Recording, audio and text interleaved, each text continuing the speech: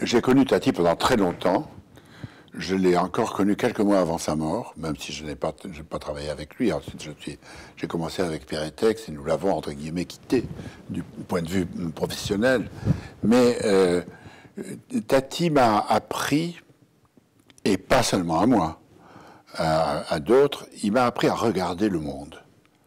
C'est-à-dire, il m'a donné des leçons de regard. Il m'a dit que l'essentiel avec Tati était de s'asseoir à la terrasse d'un café et de regarder autour de nous les gens qui passaient, tous les détails du monde qui nous sont donnés comme un cadeau, et de nous demander, dans ce que nous voyons, quels sont les détails qui pourraient être le début d'une scène dans un film comique. C'est-à-dire comme si Dieu avait créé le monde pour qu'un jour il soit un film de Jacques Tati. Voilà, c'est le seul but de l'existence de ce monde. On s'interroge beaucoup là-dessus. Je peux dire que, en tout cas, le monde a une raison d'être, c'est d'être un jour un film comique.